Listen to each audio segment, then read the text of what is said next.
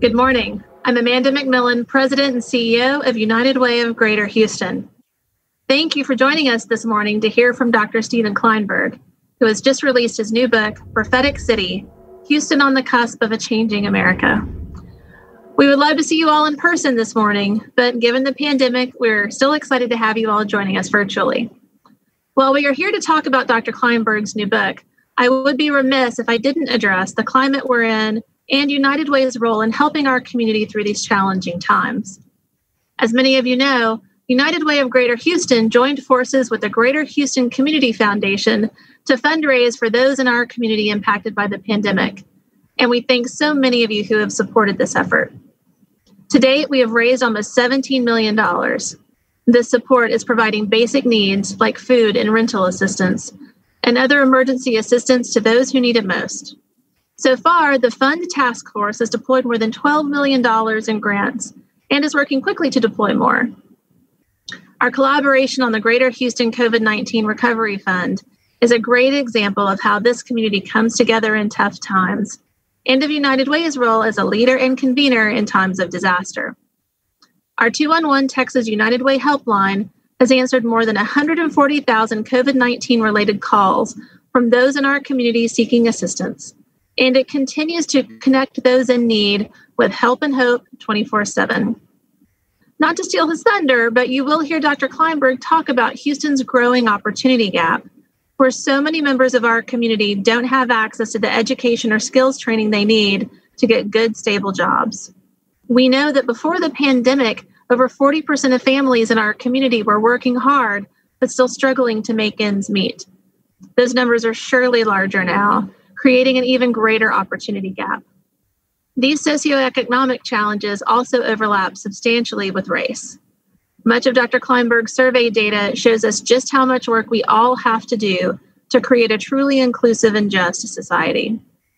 There's a quote by Abraham Lincoln at the beginning of chapter 13 of Dr. Klineberg's book that feels particularly appropriate right now. The occasion is piled high with difficulty, and we must rise with the occasion. As our case is new, so we must think anew and act anew. The research from Dr. Klineberg's annual surveys has helped shape United Way's strategic direction and our work going forward. The needs across the Greater Houston area are indeed greater than ever, and serving those needs is exactly why United Way is here. As we approach our second century of service, United Way of Greater Houston is laser focused on helping more people be able to participate meaningfully in our economy over time by breaking down barriers for hardworking families struggling to achieve financial stability. We stand united with our friends, donors, volunteers, partners, and affiliates to make our community a place where everyone can thrive. Now on with the show. We are honored to have Houston native and award-winning journalist Melanie Lawson as our moderator this morning. Let me share a few words about Melanie before we start the program. As many of you already know, journalism has always been in Melanie's blood. She started as a full-time general assignments reporter at Channel 13, then went on to become the co-anchor of Live at 5 and Channel 13's midday show, Eyewitness News at 11 a.m. She has covered virtually every city, state, and national election during her career. She's won numerous awards for her reporting, including 3 Emmys. Melanie has interviewed a wide range of notables, including 3 U.S. presidents, the Dalai Lama, Maya Angelou, Beyonce, and many, many more. But Melanie's favorite stories are those about Houston's rich, multi-ethnic community, especially stories about children and those quietly working to make a difference in their lives, which made Melanie the perfect fit to moderate this interview with Dr. Klineberg. Melanie, thank you so much for joining us this morning. Amanda, thank you so much for that very gracious introduction. I am just delighted to be here today. Well, to be here virtually, along with United Way donors and friends, as we join in a fascinating conversation with Dr. Stephen Klineberg to discuss his new book. It is called Prophetic City, Houston on the Cusp of a Changing America.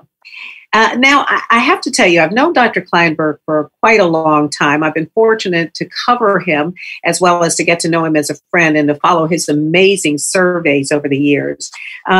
It has become required reading and certainly required attendance for business and political leaders who are also educators, medical personnel. Everyone needs to know what Dr. Klineberg is talking about from year to year. I've also seen his predictions turn out to be pretty accurate over the decades. And as a journalist, I always appreciate just how clear and accessible he is in terms of his writing as well as his presentations. Now, I want to introduce him to you and tell you a little bit about Dr. Klineberg. He is the founding director of the Kinder Institute for Urban Research and a professor emeritus of sociology at Rice University. He's been shaping local thought on the ongoing trends in the Houston metropolitan region for almost 40 years now. As the director of the annual Kinder Houston Area Survey, which started in 1982, shortly after he moved to Houston, and ended in 2020, or is up to 2020, it's going to go on. He has tracked the economic outlooks, the demographic patterns, the experiences, and the beliefs of the people of Houston during a period of remarkable change for our city. Now, Dr. Klineberg is the recipient of 12 major teaching awards and is a much sought after speaker, not only in the Houston community, but from far beyond as well. He is a graduate of Haverford College and holds an MA from the University of Paris and a PhD from Harvard University. He and his wife, Margaret, have lived in Houston since the early 1970s. They have 2 children and 5 grandchildren. And we want to welcome Dr. Klineberg today. Now, your book presents fascinating and groundbreaking research that shows how Houston has emerged as a bellwether for America's future, based on your 38-year study of Houston's changing economic, demographic, and cultural landscapes. We're going to get a chance to hear your presentation first, to hear how he came to Houston and the journey of his research at the Kinder Institute. He's going to hit some of the highlights of his research and give us the cliff notes from his book, covering insights on Houston's history, which is just a remarkable look back at our city, remarkable changes in demographic patterns, economic outlooks, experiences, attitudes, and the beliefs of Houstonians. And then when we've saved the last few moments of this program, so we get a chance to hear him answer some questions, not only from me, but from some of you as well. So we will begin with Dr. Klineberg. Oh, thank you all so much. It's a great pleasure to be here and delighted to be able to share with you what we've finally put into a book called Prophetic City, Houston on the Cusp of a Changing America, that has tracked the remarkable changes of the city and that underline how important United Way is in building the city of the 21st century.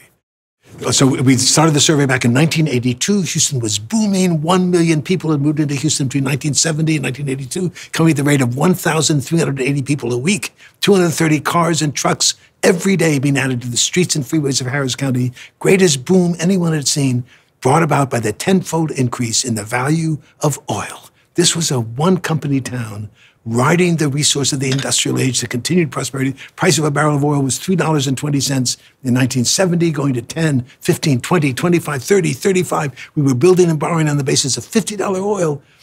We did a one-time survey to measure how are people balancing this incredible growth with growing concerns about traffic, pollution, crime. What kind of city are we building with all this affluence? A one-time survey. 2 months later, the oil boom collapsed. The price of oil had gone to $37.50, suddenly dropped down to $28. By the end of 1983, 100,000 jobs were lost in this booming city. We said, we better do this survey again. And for 39 years, taking a representative random sample of Harris County residents, reached by random telephone numbers, half by cell phone, half by landline, asking people with identical questions over the years, how do you see the world? What is happening in your life? And we have sat back and watched the world change. Houston went into major recession and then recovered into the central phenomena and realities of the 21st century across all of America. 3 fundamental changes I want to touch on very quickly here in terms of what has happened and how are people responding to it. Number 1, of course, a new economy where the good blue-collar jobs have disappeared. The source of wealth has less to do with natural resources and more with human resources. Growing inequalities across the board in this city and country, predicated above all else on access to quality education. theme number 2 on truly epic transformation in the demographic composition of the Houston, the Texas, and the American population. Why here? Why now?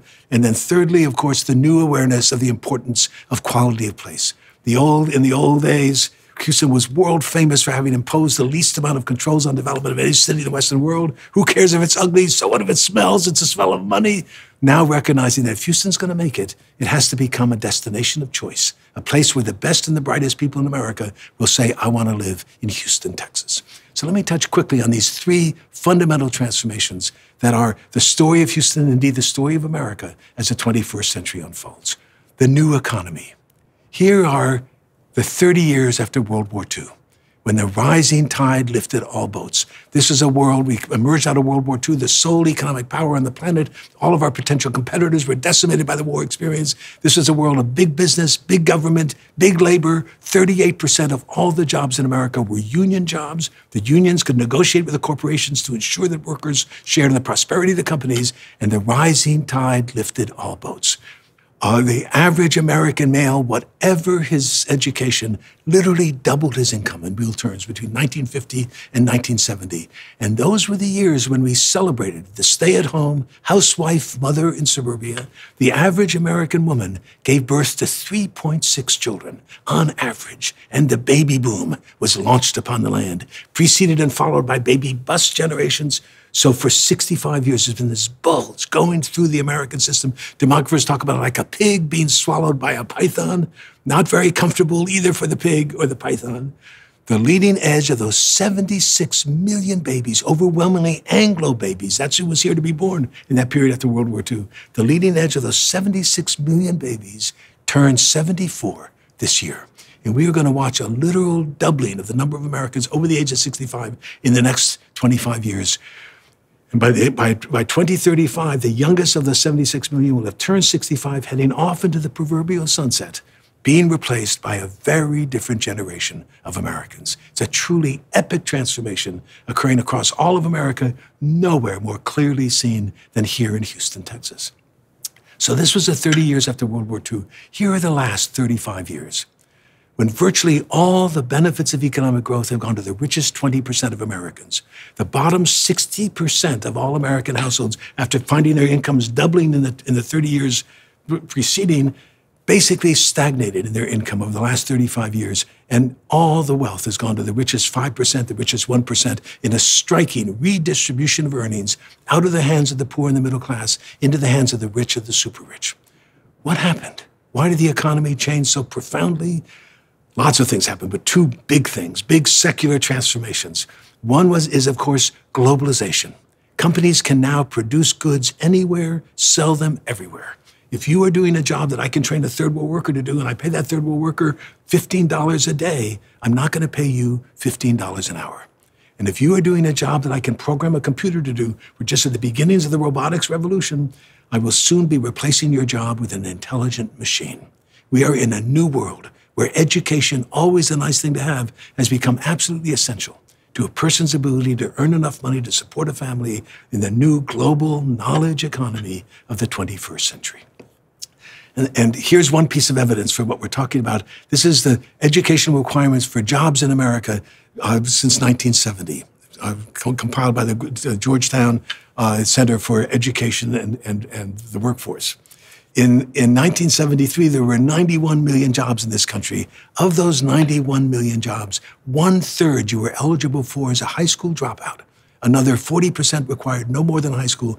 75% of all the jobs in America required high school or less. And here's what's happened to American jobs since then. And by the end of 2020, the estimates are 65% of all the jobs that exist in America will require education beyond high school. Not necessarily 4 years of college, but 1 or 2 years in a community college to acquire the technical skills that enable you to get the jobs that are now increasing shortage of skilled welders, skilled electricians, skilled health technicians, skilled plumbers that require 1 or 2 years after high school. The critical requirement now is 14 years of education to prepare for even the basic jobs of the 21st century. If you graduated from high school, have no more than a high school diploma, and you don't have special skills as an artist or a performer or an athlete, and you just say, put me to work, America, you're going to have enormous difficulty finding a job in this country. And if you find a job, it will not pay you enough to support a family. The only way to improve the lot of the poor is to invest in their skills, to ensure that American children and young people are prepared to succeed in the new economy of the 21st century. And the public is understanding this. Here's one of the striking findings. We started back in 1995 asking this question, which comes closest to your feelings about the public schools in Houston? The schools have enough money if it was used wisely to provide a quality education, or the schools will need significantly more money to provide a quality education. If it was used wisely. That's what we always believe. There's plenty of money being spent on education. It's just being wasted. And that's what people believed in the 1990s. First 2 years of that question, the majority were saying the schools have all the money they need, they're wasting it, and only a minority of 39 to 40% said the schools will need significantly more money. During the first decade of the 20th century, it was a 50-50 split. So we sort of stopped asking the question, and then 10 years later said, we better check this question again.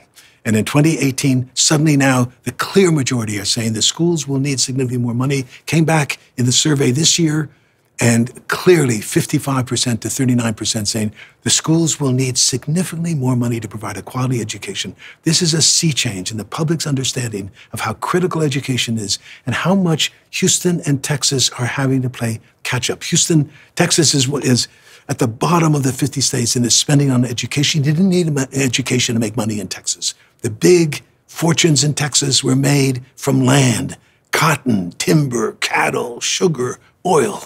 We are now in a new world where the source of wealth from now on will have less and less to do with natural resources and more to do with human resources, with theoretical knowledge and technical skills. And that's where Houston and Texas have to play catch up to make it, and the general public understands that. Here's another surprise from the surveys. We asked this question. We said, what about, are you in favor or opposed to increasing local taxes in order to provide universal preschool education for every child in Houston? Increasing local taxes. Again, you start a question with that. Whoa, no. And we were really surprised 2 years ago in 2018 to find that the vast majority, 40% strongly, 27%, 67% saying, I'm in favor of increasing local taxes, provide universal preschool education. Came back 2 years later, and it's even more strong now. It's at 70% to just 28% saying, I'm in favor of increasing local taxes to provide quality preschool education. Public is absolutely right on this. One of the moments of truth in American education is third grade reading. If you're not reading at the third grade level in third grade, you are 4 times more likely to drop out of high school. And the single most powerful predictor of whether you can read at third grade level is, did you start kindergarten ready to learn to read? The brain is growing by 60% between ages 0 and 6. That's when all the synapses are forming, when you're exposed to letters and numbers and you're ready to learn. Rich kids in Houston start kindergarten 1.5 to 2 years ahead of poor kids. And that gap is central to the challenges that Houston faces today. Universal preschool education is a critical need as we build the Houston of the 21st century. And we are behind both Dallas and San Antonio in our abilities in the percentage of children in need who are given access to quality preschool education when that brain is growing so rapidly, when preparation for schools is so critical. And the reality of Houston, the central challenge laid bare by the pandemic that we've seen, is the deepening inequalities between rich and poor across this city, now predicated above all else on quality education. And here are just some examples of that poverty. One of the questions we asked last year that said, supposing you had to come up with $400 to meet an emergency expense, how would you deal with that situation? Would you be able to pay for it out of savings? Would you need to borrow it? Or would you not be able to come up with $400 to meet an emergency expense? And in our sample in 2019, almost 40%, 39% of everybody in the survey said they could not come up with $400 to meet an emergency expense. 40% of us living on the edge, just one terrible disease away from abject poverty. Houston has the greatest medical complex in the world, and the Texas Medical Center, the largest, the 49 different institutions, 100,000 doctors and scientists working at the medical center. We have the greatest medical complex in the world, and we have the highest percentage of children without health insurance of any major city in America. In our surveys, fully 1/4 said they and their family did not have any health insurance whatsoever. 1/3 have household incomes of less than $37,000. Another 1/3 said they had difficulty paying for the groceries to feed their families. And 1/3 had difficulty paying for the housing that they needed for their families and for themselves. Deepening inequalities predicated, as I say, above all else on access to quality education. And this is something new in Houston. There were good blue-collar jobs. The big employers in the 1970s was Hughes Tool Company, Cameron Iron Works. You could drop out of high school with a strong right arm and expect to be able to make a middle-class wage. You could become a rustabout in the oil fields. Those jobs have disappeared, and the inequalities are palpable. And the public is understanding that people are poor today through no fault of their own. Here's a series of questions we've asked over the years that, again, was somewhat of a surprise. Support for government programs to reduce the inequalities. Here are several of them. Do you agree or disagree government should take action to reduce income differences between rich and poor in America? Do you agree or disagree government should see to it that everyone who wants to work can find a job? Are most people on welfare, receiving welfare benefits, really in need of help, or are they taking advantage of the system? Percent saying they're really in need of help has gone from 31% to 47%. And then finally, are you in favor or opposed to federal health insurance to cover the medical expenses of all Americans? Not dramatic, but unmistakable, consistent, increasing recognition. People are poor in this city and country through no fault of their own, but because of structural barriers, above all, education and all the support systems that make education possible. That is the critical challenge. And it's, again, why United Way is so important in helping to turn around these trends and providing opportunities for folks who are born in situations that lock them out of those opportunities on their own. Theme number one, growing inequalities across the board in Houston and Texas and America, predicated above all else on access to quality education. Theme number two, this truly remarkable, fundamental, irreversible transformation in the ethnic composition of the Houston, the Texas, and the American population. Why here? Why now? Here's a quick history lesson. This is the number of documented immigrants coming to America in each of the decades from the 1820s to 2010. The big story in our lifetimes is that between 1492 and 1965, 82% of all the human beings on the face of this earth who came to America, 82% came from Europe. Another 12% were Africans originally brought here as slaves to serve the Europeans. There's a handful of Chinese and Japanese working as farmers and laborers in California and Hawaii. This nation was an amalgam of European nationalities, deliberately so. We were operating under the last 40 years of that period, between 1924 and 1965, under one of the most viciously racist laws the U.S. Congress ever passed, the National Origins Quota Act. And it came out of the great anti-immigrant racist backlash that accompanied the last great wave of immigration when 15.9 million immigrants came to America between 1890 and 1914. 15.9 million coming from Europe, but not coming from Northern Europe. They were coming from Southern and Eastern Europe, and they weren't Protestants, they were Catholics and Jews, and they had no history of democracy. They come here and take our jobs and destroy our country. We've got to stop them. And in 1924, we enacted this incredible act that basically said, from now on, only Northern Europeans will be allowed to come to America. You can see what happens to immigration. It plummets. That's the Great Depression in the 1930s, followed by World War II, the terrible aftermath of World War II. We thought immigration had ended, that racist law could not survive the shifts of consciousness of the civil rights movements, Kennedy's assassination. Jack Kennedy was the great champion of immigration. Last book published that he was revising and was published after he was assassinated was entitled A Nation of Immigrants, a celebration of how much immigration had brought to America. And largely in tribute to him, in 1965, Congress changed the law, thinking nothing would change, saying, okay, we used to be a racist nation. We're not racist anymore. We'll give every country recognized by the UN 20,000 visas a year. So get off my back. We're not racist. But we're going to continue the hallmark of American immigration policy, which is family reunification. We think immigration has ended, but if it hasn't, we're going to give preference to people who are related to those who are already here. So nothing is going to change, we thought.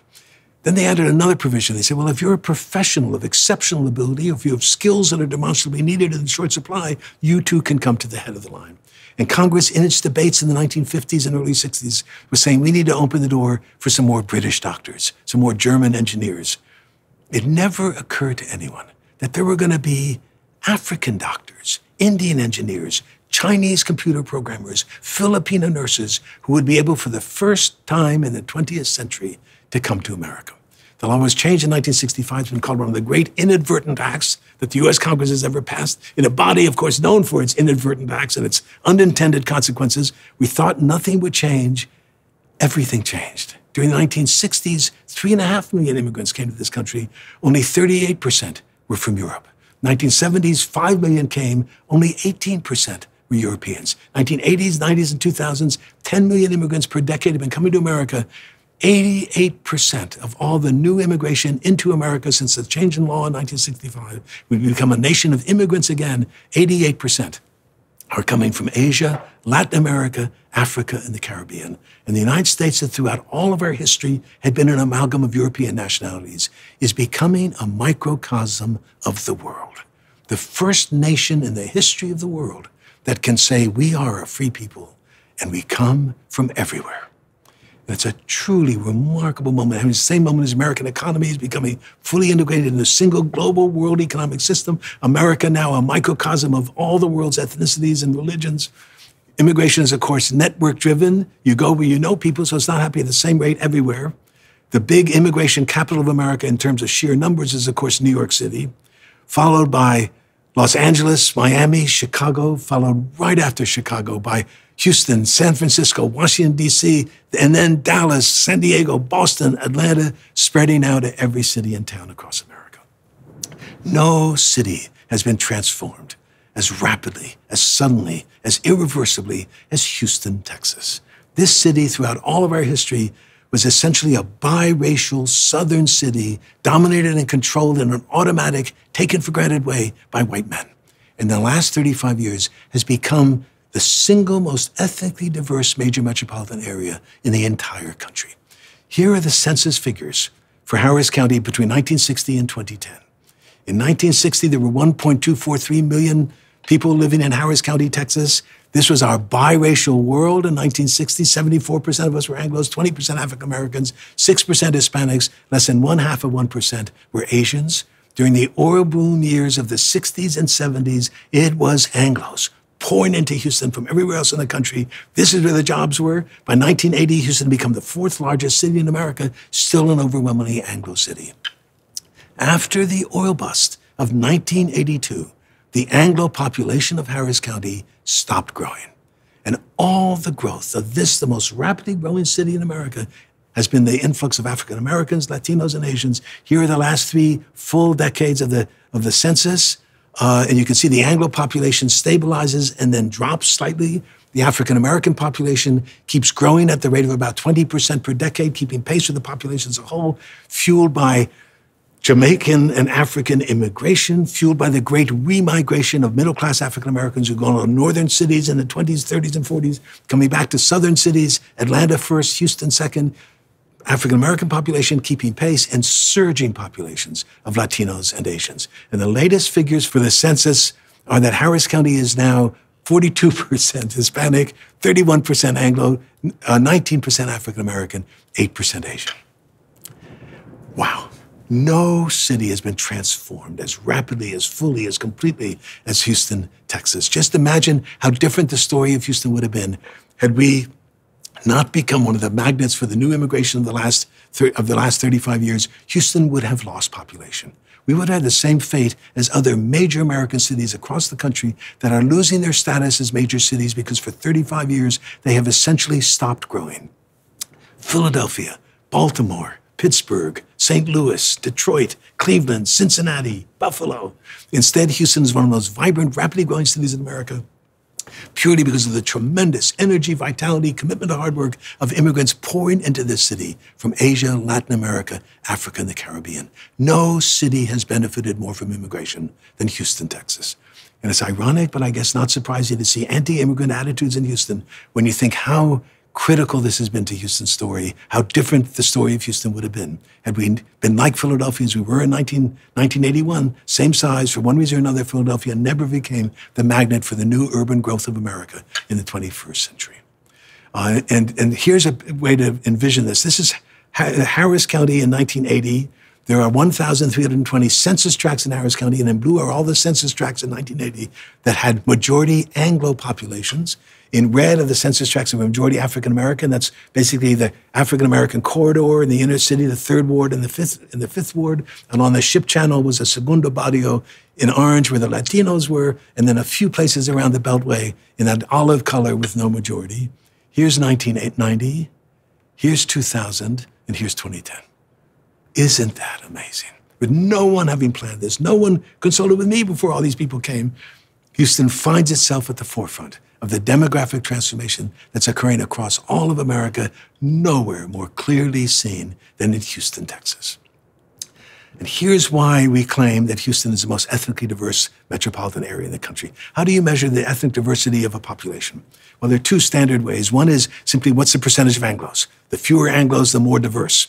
But a better way, we think, is what's called the entropy index. How close does a population come to equal force? 1/4 Asian, 1/4 Latino, 1/4 African American, 1/4 Anglo. And by that measure, Houston just beats out New York as the most ethnically diverse major metropolitan area in the country. Here is Harris, the greater Houston metropolitan area. Here are the 7 other most diverse large metropolitan areas in the country. And you can see that all the successful urban areas in America have been successful in large part because they have been magnets for the new immigration of the last 35 years.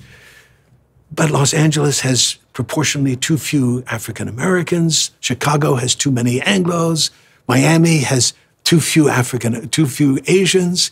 Houston is where the 4 communities meet in greater balance, greater equality, all of us minorities, all of us called on to build something that has never existed before in human history. A truly successful, inclusive, equitable, united, multi-ethnic society made up of all the peoples, all the ethnicities, all the religions of the world, gathered together in one remarkable place. It is the story of Houston in the 21st century. And it's a reason why this city matters in the America that will emerge as the 21st century unfolds. And we've been tracking attitudes and perceptions, and across the board, in all of our surveys, alternating years, increasingly positive views. Here are the examples from the survey of this year. One of the questions we asked was, do you agree or disagree? Refugees who are in danger in their home countries should always be welcome. In Houston, went from 64% to 76% and then to 77%.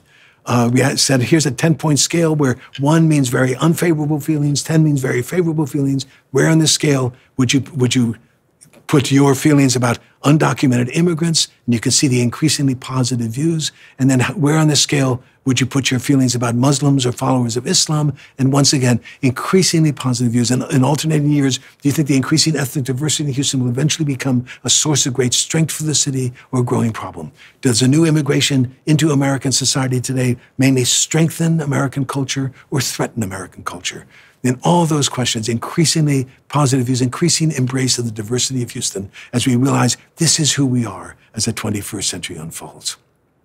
And tied into this is increasing comfort with this new reality that is Houston. One of the classic measures of generalized trust, we said, do you think that most people can be trusted or you can't be too careful in dealing with people? And you can see gradual but unmistakable, increasingly positive feelings that most people can be trusted. How worried are you that you or a member of your family will be the victim of a crime has gone down to the lowest level in all the years of our surveys.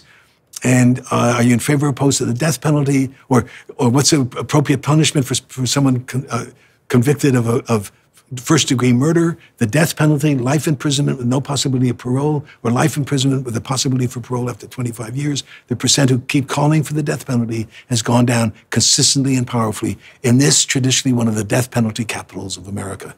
Again, a kind of a new openness, a new acceptance, a new embrace of who we are becoming and why this makes Houston a much more interesting and richer and more varied place. Houston is one of the best places in America, as we all know, to eat out in, largely because of the tremendous contributions of all the different cultures and cuisines that have made Houston their home.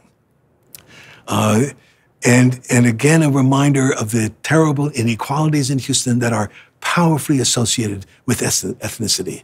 So here are 5 different groups: U.S.-born Anglos, all Asians in Houston, U.S.-born Blacks, U.S.-born Hispanics, and Hispanic immigrants, percent who have no more than a high school diploma, the household incomes below $37,000.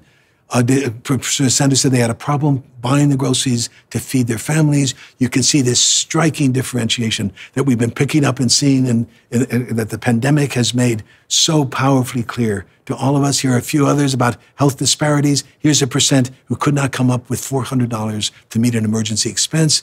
Here's a percentage who said their families have no health insurance. And then we asked people the classic question about, is your current state of health these days excellent, very good, good, fair, or poor? The percent who said my current state of health is only fair or poor is twice as high among African Americans and Latinos, even though they are much younger on average than the Anglos and the Asians.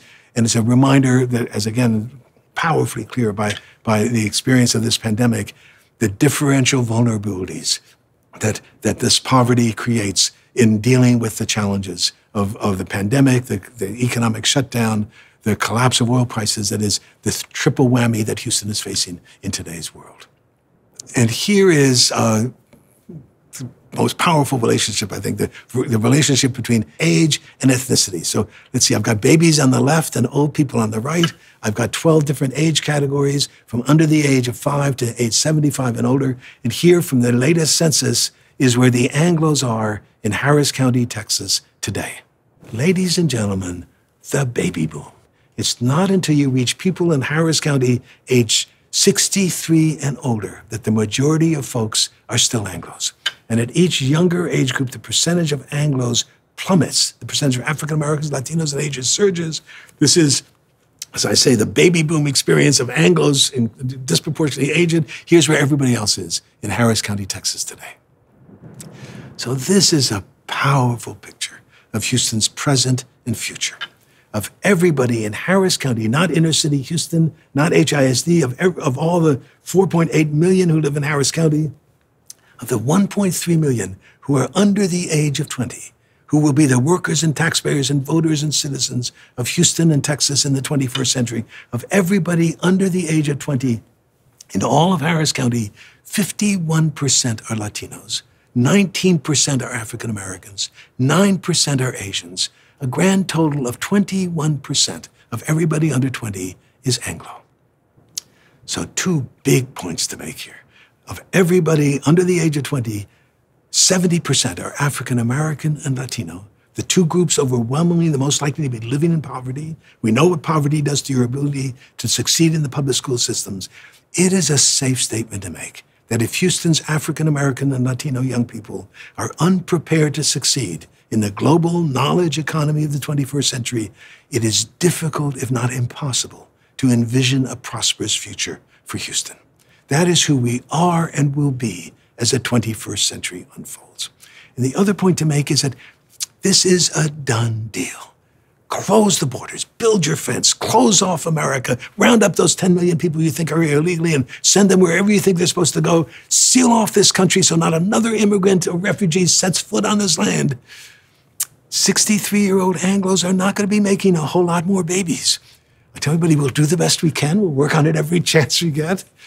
You can go to the bank on this. No conceivable force in the world is going to stop Houston or Texas or America from becoming more African American, more Asian, more Latino, and less Anglo as the 21st century unfolds. Nothing in the world can stop that.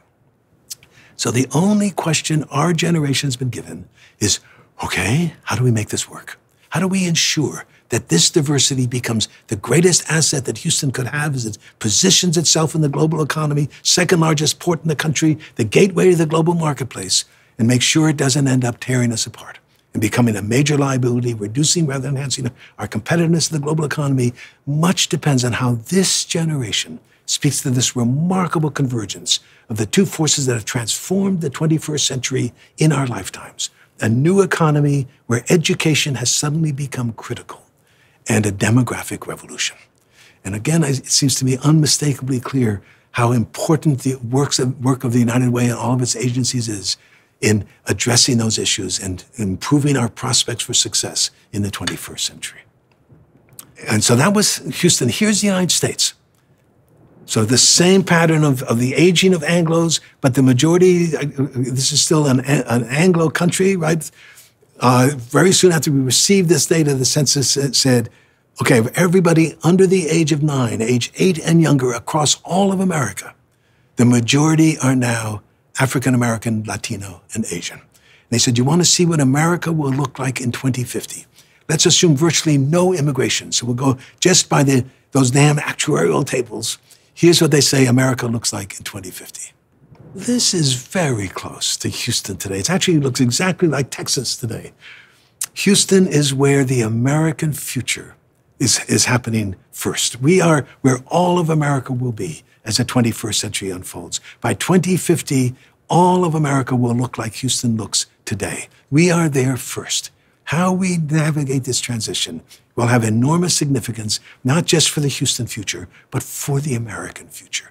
This is where, for better or worse, the American future is going to be worked out.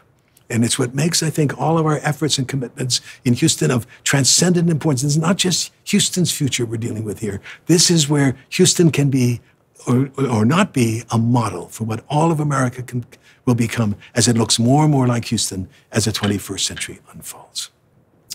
So theme number 3, this new importance of quality of place across the board. Okay, here, hiking, biking, just a reminder of how much we have improved this city and turned it into a far more attractive place than it was when all of our focus was on getting rich quick and riding the oil boom. What's going to be the source of Houston's wealth in the 21st century?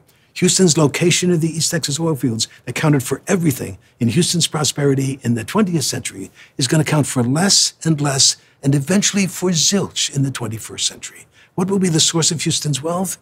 The answer will have something to do with that medical center, the largest medical complex on earth. Can we turn all that expertise into Houston becoming the third coast for the life sciences? It will have to do with the efforts to develop new high-tech generation of technologies that will fuel the economic growth of the 21st century. The source of wealth for Houston in the 21st century will have to do with attracting the best and the brightest people in America, working at the cutting edge of knowledge. The resource of the knowledge economy is housed between the ears of the best and the brightest people in America who can live anywhere.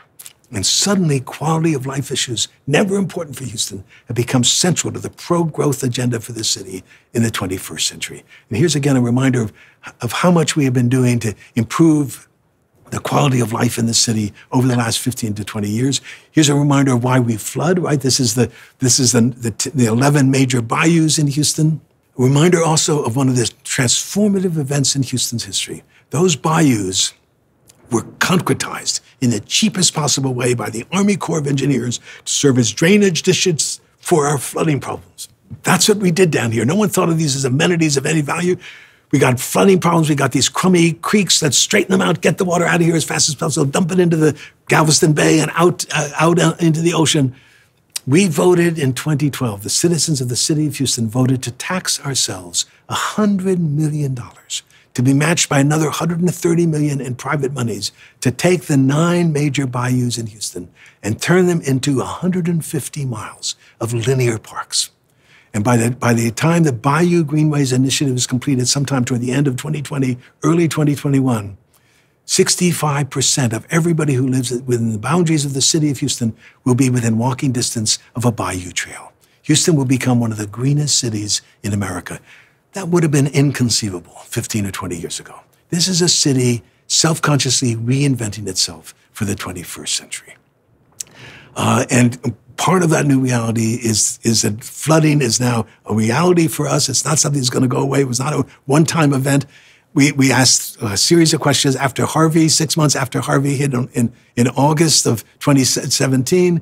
And then early in 2018, we said, do you agree or disagree? It is virtually certain that the Houston area will experience more severe floods in the next 10 years than in the past 10. It went from 76 down to 75, no change, and then no change again to 77% in the survey this year. And then we asked this question. We said, are you in favor or opposed to to prohibiting any additional construction in areas that have repeatedly flooded, dropped from 71 to 56%. We thought it would keep going down, and instead it came back up to 65% 3 years after the Harvey deluge. And here's one other piece of evidence that we see a different world today. These are two questions about climate change. In this, the oil and gas capital of America, we said, how serious a threat do you think is climate change? And the percent saying it's a very serious problem went from 30% moving back and forth to 51% in the survey this year. And then the other question was, do you believe that climate change is primarily caused by human activities or by normal climate cycles? And the percent saying it's human activities, burning of fossil fuels, the need to find a way to capture and sequester the carbon dioxide. The percent saying it's due to human activities was just 48%, and then 54, 60, 61, 65, 69% in the survey this year, reflecting a new understanding that we live in a different world today, a world that isn't just problematic for one time or another, but where flooding is going to be a part of our lives and part of Houston's story for the rest of its time on this planet. And we need to find ways to increase our resiliency and move toward renewable, non-fossil fuel-based energy. And you can see the city beginning seriously to address those questions as the general public shifts in its understanding of these issues. I want to show you one final piece of the shifts that are going on in public attitudes, and then I'll stop and open it to questions and thoughts. Houston is, by some measures, the single most spread out, the least dense, the most automobile-dependent city in all of America. The city of Houston covers 600 square miles and has a grand total of 2.2 million people living in those 600 square miles. Do you know how big that is? You could put inside the city limits of Houston simultaneously, I kid you not, the cities of Chicago, Baltimore, Detroit, and Philadelphia. Those four cities cover the same geographical space as the city of Houston, and they contain among them 5.5 million people. The city of Houston contains just 2.2 million. And then you go out to the greater Houston metropolitan area, the CMSA of Houston, the 9-county area. There's Harris County in the middle. Southwest of us is Fort Bend County. I forgot to mention, we think Fort Bend County is the most ethnically diverse county on this planet. Fort Bend County today is 21% Asian, 24% Latino, 20% African American, 33% Anglo. You can't come much closer to one-fourth than that. Meanwhile, Montgomery County, north of us, is by some measures the third most Republican county in America. We embrace all kinds of people in this broad-based city. But the greater Houston metropolitan area covers over 10,000 square miles. That is almost as large as the entire state of Massachusetts, and considerably larger than the state of New Jersey. This is the blob that ate East Texas. Houston was built on a crummy little bayou, 50 miles from any natural barrier in any direction. No mountains, no forests, no rivers, a developer's dream, built by, for, and on behalf of the automobile, made possible by air conditioning. And we spread everywhere. And we have created a civilization totally predicated on the automobile. We've been asking people in our surveys, if you could live any way you wanted in Houston, what would you prefer? And over the years, here's what we found. So this is, what kind of neighborhood would you like to live in? A single-family residential area or an area with a mix of developments, including shops, workplaces, and restaurants? And it was, over these years, a 50-50 split. And then we said, well, what kind of house would you like to live in? A single-family home with a big yard where you would need to drive just about everywhere you want to go, or a smaller home in a more urbanized area within walking distance of shops and workplaces? And here again, it was a 50-50 split. And what's happening here, I think, we're asking what percentage of Houstonians are given the choice of living within walkable distance of shops and workplaces. Maybe 10, 15%, 50% of Houstonians are saying, that's how I would like to live in Houston. And this is not, I think, anti-suburb or anti-sprawl. This is a reminder that we are a different folk than we were when we all went out to the suburbs and built this sprawling metropolis. In 1970, in the census of 1970, 2/3 of all American families had children living at home. This was still part of the baby boom. You have children at home, they need big spaces, they need green space. The suburbs were beckoning and building rapidly. We're out of here, right? In the 2010 census, 1/3 only of households had children at home. The census thinks by 2020, no more than about 1/4 of all the households in America will have children living at home. Whole bunches of us are empty nesters. The kids have grown up. I'm in my late 40s, early 50s. I work downtown. I love the ballet and the symphony and the opera. Do I still want to have to drive 2 hours every day? Do I want to have to mow the lawn? Give me a choice, Houston. We think there'll be as many households consisting of a single person living alone than households with children at home. And we're trying to attract the creative class, the millennial generation. Sociologists talk about the millennials as the postponing generation. They seem to be in no rush to get married, to have babies, to turn us into grandparents. They don't want to be out in the suburbs. When they have children, they're going to have 1.6 children, not 3.4. They want all the variety, diversity, bar hopping that only urban life can provide. And the fastest growing age segment of the American population are men and women over the age of 80. That population is growing faster than any other population in the country. We have seen nothing yet as the baby boom generation, turning 74 this year, moves rapidly into senior status. I'm not sure I want all those 85-year-olds having to drive everywhere in Houston, Texas. And so we are reinventing ourselves as a city in a way that is just fascinating and important to realize we're in a new world today where the preferences and challenges and needs of today are radically different from what they had been when Houston moved into becoming the fourth largest city in America at the end of the oil boom in the 1980s. So let me conclude by just reminding us of some of the central new realities that these surveys have picked up over the years. Surveys have documented significant changes in area residents' understandings of the major issues and in their support for initiatives to improve the city's prospects. We can do things today. There's a support for initiatives today that was when the support was not have been there 5 and 10 years ago. And now, especially as the region comes to grip with the triple whammy we were talking about, that is the short-term challenges that we face, it's important, I think, to keep a focus on the longer-term challenges as well. And that's what these surveys have picked up. We'll be back in the field in February of 2021 to measure how has this pandemic and all the consequences of it changed us in our views of the world. But what we can already recognize is that the pandemic has accentuated the region's growing inequalities, laid bare their dire consequences. The area residents are increasingly acknowledge the need to improve the public schools, to spend more money if necessary, to redress the rising inequalities. They're calling for initiatives to mitigate future storms, to build more walkable neighborhoods, and they're embracing overwhelmingly clearly Houston's diversity. They have developed a deeper sense of trust and community solidarity. We are a different folk today than we were back in 10 or 15 or 20 years ago. And what remains to be seen, whether Houston's business and civic leaders can build on these attitude changes to make the critical investments that we need to make to position the city for prosperity. As the city copes with the daunting short-term challenges, it's good to be reminded of the way in which area residents have changed over the years in their broader concerns, in their support for new, longer-term investments that will ultimately determine Houston's future and America's future in the 21st century. So I tell people, stay tuned. We'll be back in the field, as I say, in February of each of the following years, watching this remarkable city coming to grips with the challenges of the 21st century. And again, recognizing how critical is the contribution that the United Way is making to strengthening our ability to address those issues and to build a successful city as we go forward. Thanks again very, very much for your attention, and thank you for all your support of this tremendously important organization.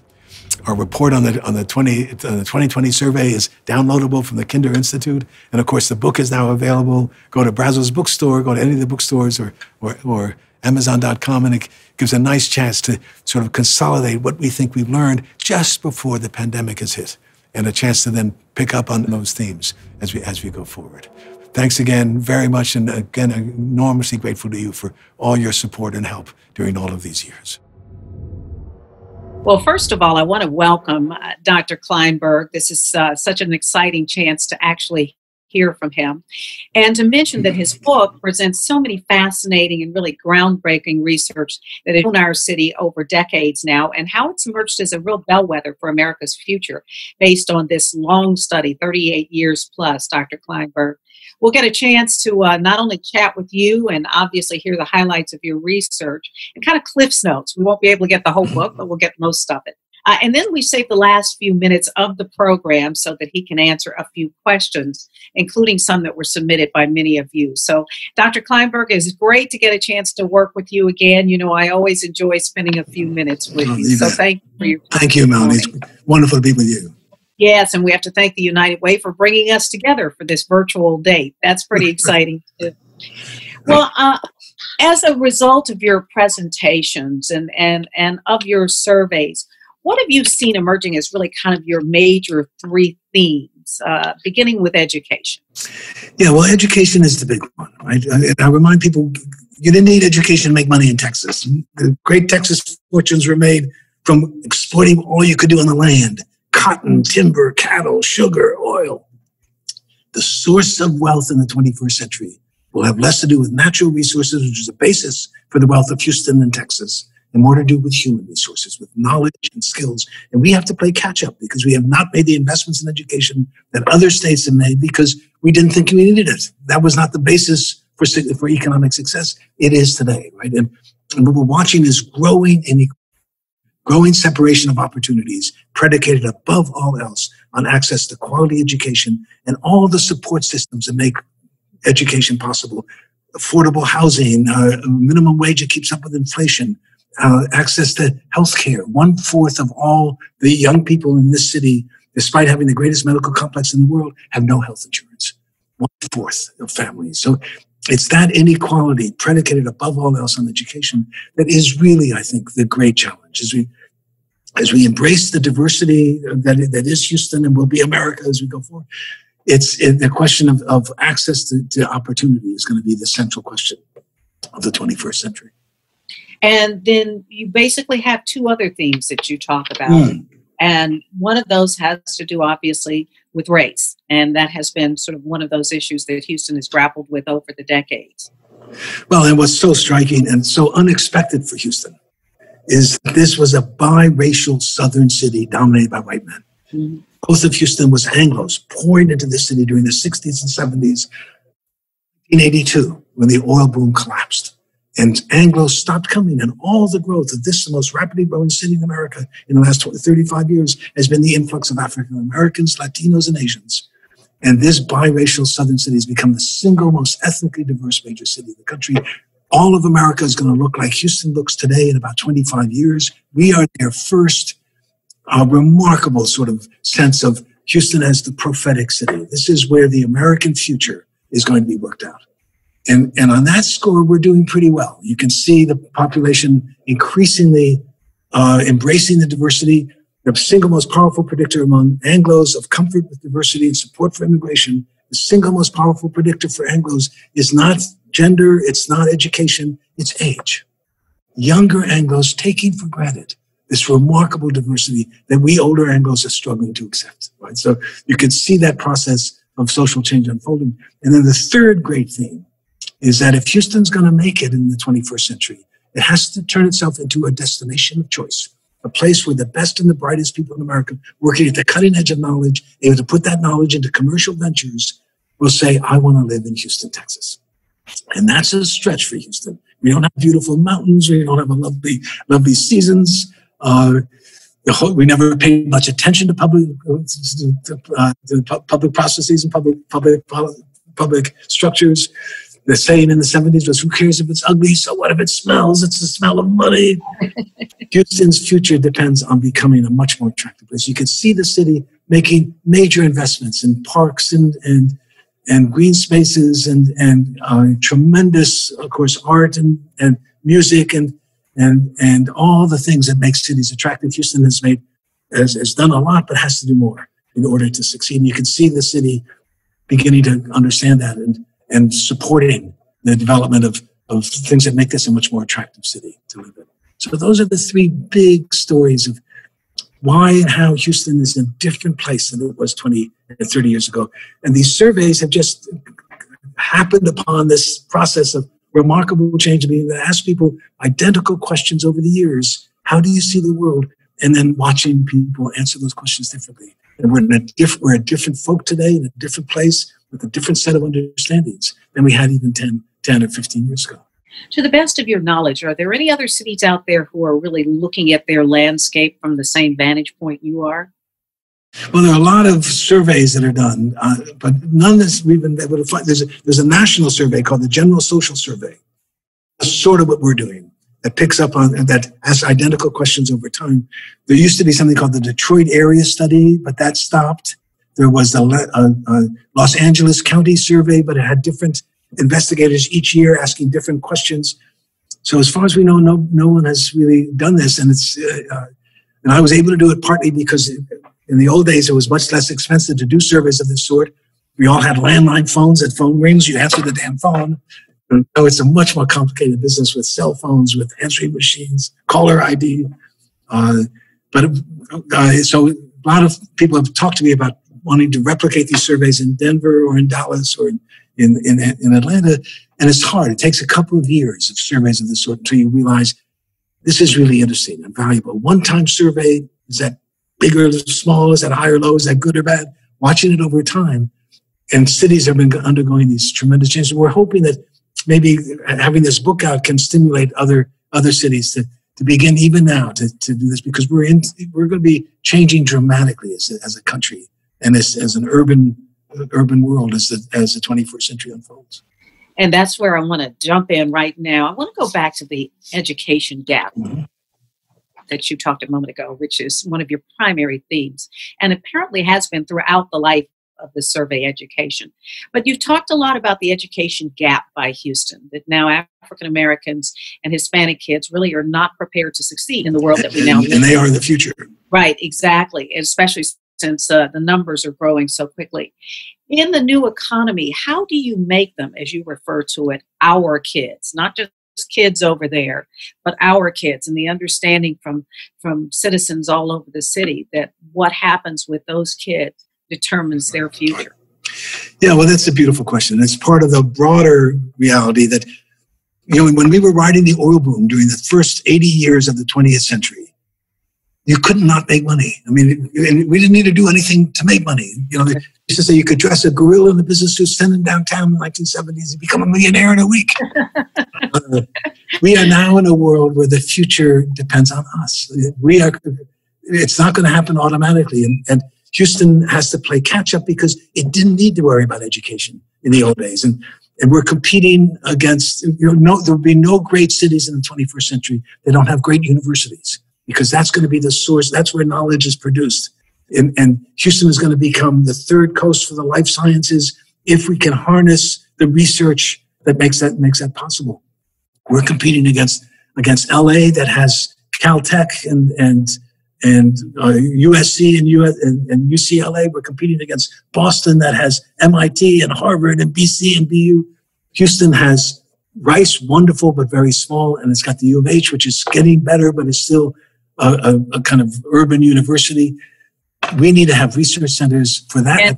And we also have, Stephen, just to remind you, Texas Southern University, which educates the largest number of African Americans and now Hispanics, and then several of the city colleges, if you will. So forgive me for interrupting. Oh, no, you bet. Well, I was just going to get to that. I mean, the two education challenges are, number one, cutting-edge scientific research that gets translated into commercial ventures, and then educating the broader us for the jobs of the 21st century. And one of the striking things I think I showed in the PowerPoint was the educational requirements for all the jobs that exist in America in the 1970s, 91 million jobs, 3/4 of which you could qualify for with a high school diploma or less. And now 65% of the jobs require education beyond high school. Right. That's the great challenge, right? And when you combine that with the demographic shifts, these are our children. This is our future. This is who we are. It's impossible to envision a prosperous future for Houston that doesn't ensure that African American, Latino young people acquire the skills that they need to qualify for the jobs of the 21st century. And that's a big change for Houston, because The big employers was Hughes Tool Company, Cameron Iron Works. You could drop out of high school and become a rustabout in the oil fields and be able to make a middle-class wage. Those jobs have disappeared. So education at both levels, at both the research level and the preparation level, are the critical questions for the Houston future. And it's up to us. And so if most of us continue to say these are not our children, it's not my responsibility, Houston is not going to make it. It's only if we recognize this is who we are, and we're helped by the embrace of diversity that is also happening. So the younger people, of course, and that's a whole nother dynamic that we'll get to, I'm sure, but that's a big positive. These are not Black kids out there that are not this is part of our multi-ethnic family that you see increasingly developing in Houston that bodes well for the future, but it's going to require real, deliberate, sustained investments on the part of all of us to ensure that we're prepared for the 21st century. And that's the real question, isn't it? Not whether or not people agree with that, because as you say, more and more people agree now, but what comes next, and the whole issue of strategy and leadership. If you would talk just a bit about that. Yeah, I mean, again, that's the idea that the future depends on us and depends on our recognition. And one of the surveys show, quite surprisingly, I think, when I tell people, don't blame me, I'm just asking the questions, hear the answers, and you see the general public increasingly understanding these issues. What you don't see happening yet is translating that understanding into effective action. Houston always has problems in training. We all recognize the critical importance of quality preschool education for all of our kids. It's the best return on investment. It is central to kids starting kindergarten, prepared to learn to read and to move forward. But Houston is doing much less well than either San Antonio or Dallas in ensuring that universal access to preschool education for all the kids in our city. So we understand it, but we haven't yet figured out a way to translate that into effective long-term investment and commitment. And that's going to be the question for Houston's future. I end the book saying, honestly, the jury is out. The jury is out for Houston, and ultimately the jury is out for America, because these are the same issues that all of America is facing. No city is a model yet of building for the 21st century in the way that these times demand of us, I think. Yeah, as we've heard said often, education is the civil rights issue of our time right now. Exactly. In a way that it was not necessarily before. I mean, it's really a new world that we grasp and build on. Well, I do want to talk a little bit about what you described as not an ethnic divide in Houston, but really a class divide above all. A lot of money concentrated at the top with a few people, and not as much an opportunity for so many others. So when you talk about that class divide, does it mean that we are making any kind of progress, or has our new economy, which is so dependent upon technology and knowledge in those fields, is that really holding us back as a city? Well, the class divide, again, what we've just been saying, is predicated above all else on access to quality education. Mm-hmm. And it's a division that happens in every community. The group that is suffering the most across America are white men with high school educations or less, living in small town or rural areas, who voted overwhelmingly for Trump. In fact, we'll have to see what happens in this next election. But these are folks my father was in the steel mills, my grandfather was in the coal mines. Those jobs have disappeared. Poor whites with low levels of education are dying more rapidly than any other group from what are called the diseases of despair, suicide, drug addiction, obesity, that come from feeling that the world is passing them by. So it's a division that is occurring in every community, a growing middle class and a growing underclass, simultaneously predicated above all else on access to quality education. And you can see, so it's racial divides are still very powerful, very real. We're coming out of a deeply racist world. One of the other great events happening right at our time now is this growing recognition of the systemic racism that continues across America.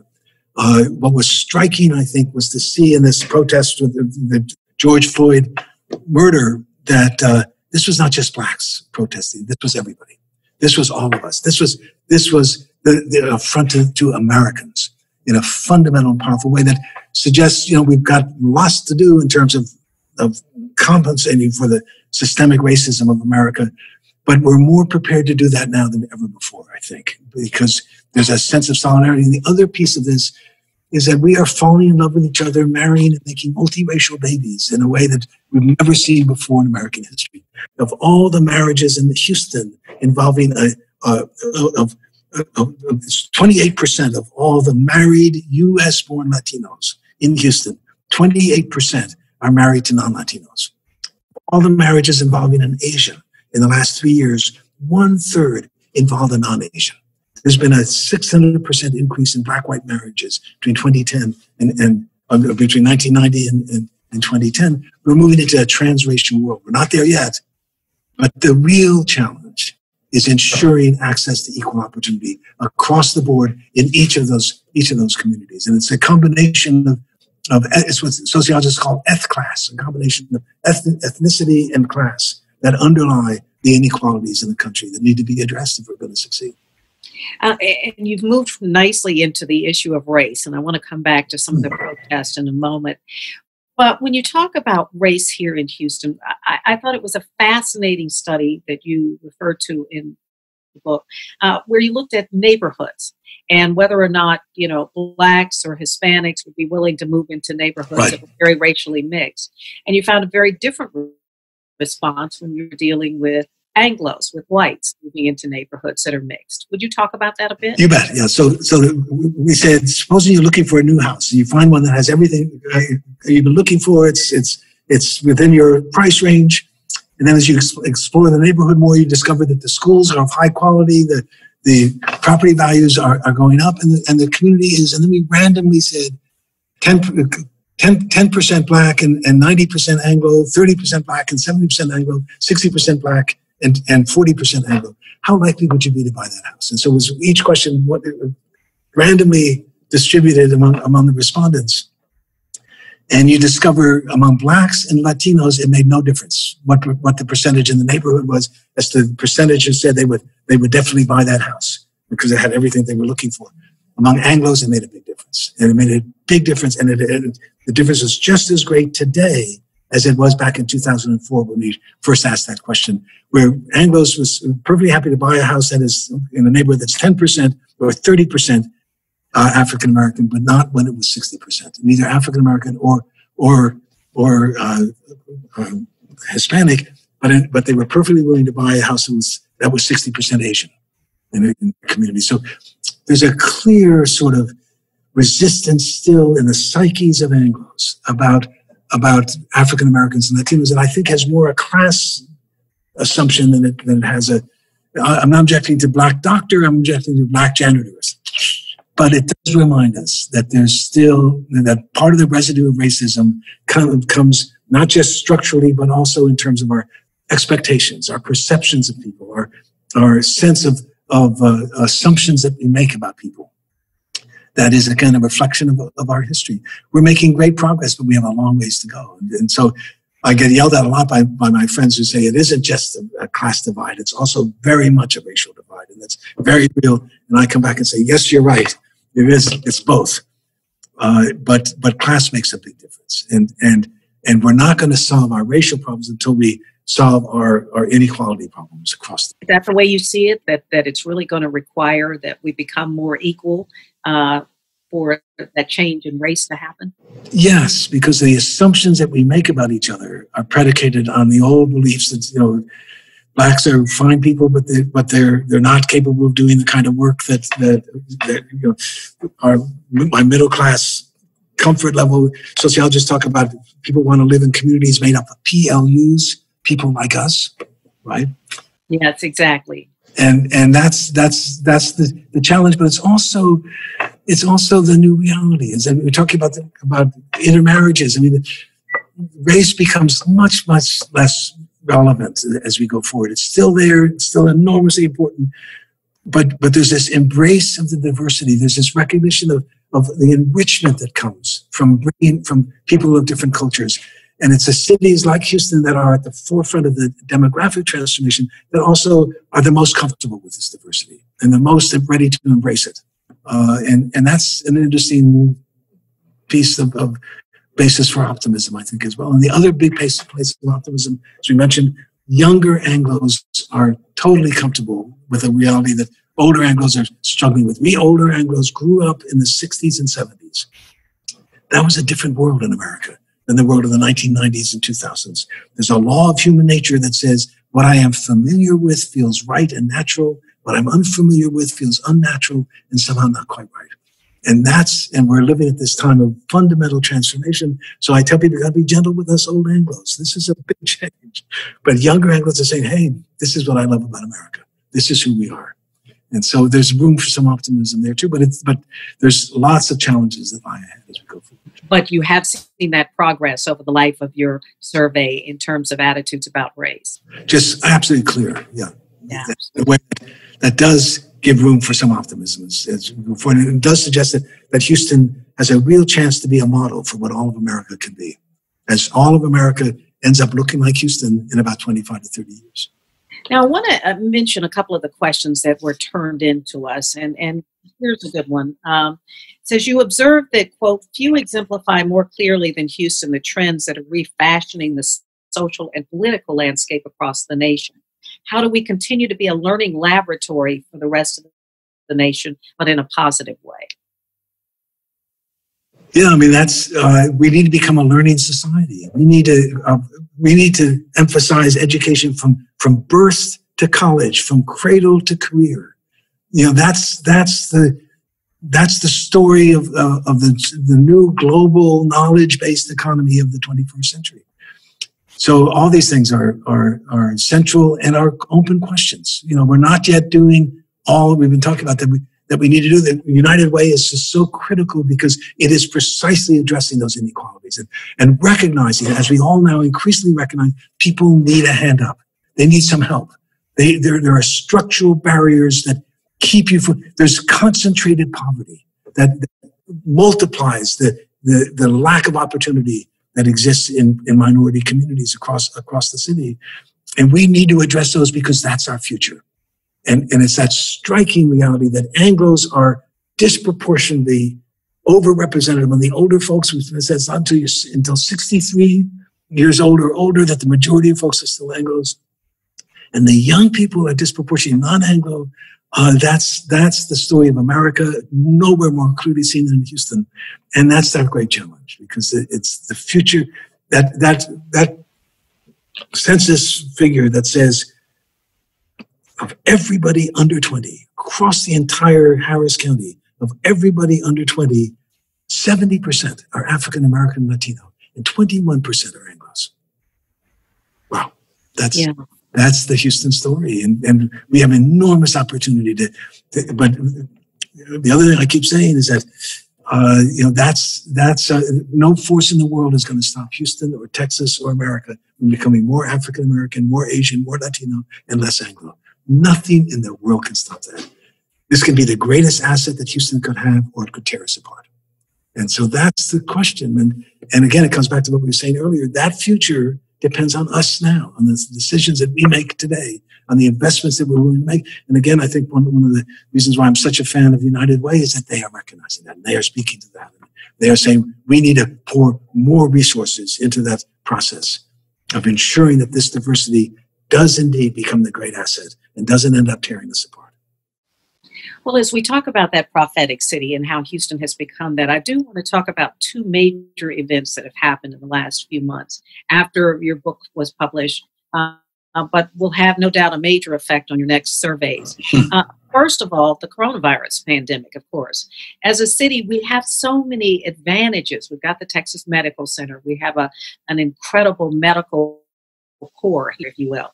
Yet we were dealing with issues of testing and capacity and a wildly unequal system of medical care and access. That's the key point. Yeah. And so we saw played out here what is happening around the country and probably around the world. How does that reflect on our prophetic city? And what do we do to make things better down the road? Because medical care and access is going to continue to be an even bigger issue. Yeah, beautiful. I mean, what this pandemic has done is to underline the tremendous inequalities, the vulnerabilities of African Americans and Latinos who are doing those jobs where they have to interact with others, who are living in much more crowded quarters, who can't telecommute to work in the way that upper middle class folks can. And especially we have the greatest medical complex in the world. Houston has the highest percentage of children without health insurance of any major city in the country. And all of that was laid bare by tremendous inequalities inequalities in vulnerabilities across the board in the city. And that's a big part of what has happened. And it's a deep disgrace for America to have the highest, the least effective ability to address these issues, partly because of the great inequalities and partly because of this crazy degree to which we have politicized the wearing masks. Absolutely crazy. I mean, it just makes no sense whatsoever. But is a part of the political polarization that makes it, that paralyzes the country in many ways to be able to address the issues and to be the effective city that addresses its problems and leads the rest of the world in addressing those realities.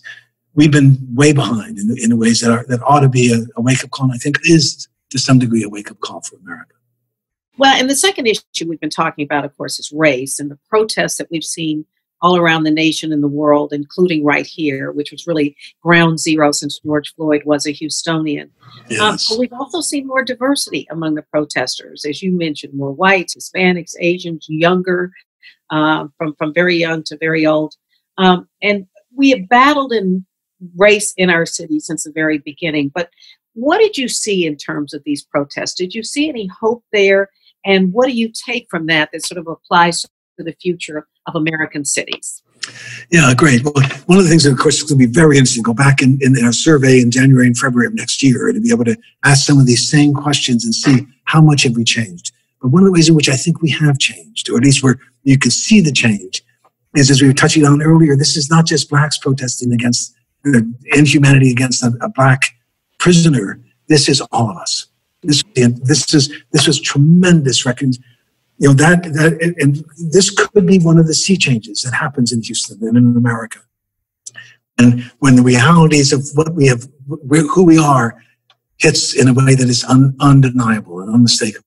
And that picture, those 8.5 minutes of that knee on George Floyd's neck when he was calling for help and calling for his mother. I mean, it was just remarkable, unbelievable sort of in America in 2020, this is the reality that people face at the hands of the police. I mean, so how that will play out and whether this is going to be one of the forces that historians will look back on and say this was a big change. It's going to be interesting to see as we go forward. I mean, we're in a world of flux, and again, lots of room for optimism and lots of room for pessimism and concern. And so it's part of why it's worth following these things. And I've been very much sort of impressed by the degree to which objective social science data are helpful in asking how are we changing. Each of us interacts with people, and PLUs, people like us, people who agree with us. It's very valuable to get a representative random sample of all of us and say, we are changing. We are seeing the world differently today than we did. And there is room for some hope as we go forward together to address those questions and to make a better world, to make that more perfect union that all of us have been talking about for so many years. Well, Stephen, I do want to ask you about some of the important work that the United Way is doing right now to deal with many of the very same issues you've been talking about in our city, the needs that we have. Do you want to talk about that? Yeah, well, I think we mentioned that the United Way is right at the forefront of addressing those fundamental realities, the deep inequalities that people cannot solve all by themselves. That require investments and support systems. And the vision for the second century is just a powerful document of recognizing the number of people who are working full-time in Houston, unable to earn enough money to support their families, the greatest medical complex in the world, and 25% of everybody in Houston has no health insurance. striking sort of inequalities that call on all of us together to help provide those opportunities for all of us in the city. And United Way has been leading the way on that. And that second century vision is a powerful picture of helping people reach self-sustainability, recognizing that it takes a set of steps to finally be able to earn enough money to support the family and to get health insurance through the employers and other ways, and making sure that we have the support systems that enable their kids to succeed in the public school system so that they're prepared for the jobs of the 21st century. All of that together is a big part of what United Way has focused on and has led the way in and is critical to all of us as we go forward in today's world. And you think that's a great example for so many other cities around the country? Oh, you bet. And what's so interesting is, of course, we can learn from other cities as well. Every city, in many ways, is dealing with these very same problems. Houston is particularly sharp because of the sudden collapse of the oil boom and this new economy where education has suddenly become critical, and the demographic revolution that has turned us into a picture of what all of America is turning into in the 21st century. I've got to ask you, with all the changes we've seen in the last few months, what questions will you be asking for the next survey? Because it's probably going to have to reflect a lot of that. Well, it's going to be a fascinating time, right? We're in the midst of a triple whammy, as they call it, with this pandemic that is creating enormous hardship and deaths and disease across the board, with a shutdown of the economy that has got to be shut down further and more rigidly if we're going to get control over the pandemic.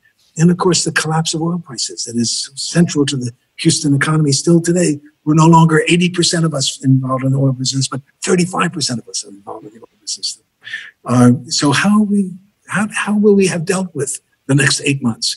Will be fascinating to watch as we go into the field in January and February of 2021, asking some of the identical questions we've asked before so we can measure the changes, and then the new questions that will emerge, especially having to do with what we talked earlier, the new sensitivity to structural racism in America and the terrible inequalities in the way the police deal with perpetrators of various sorts.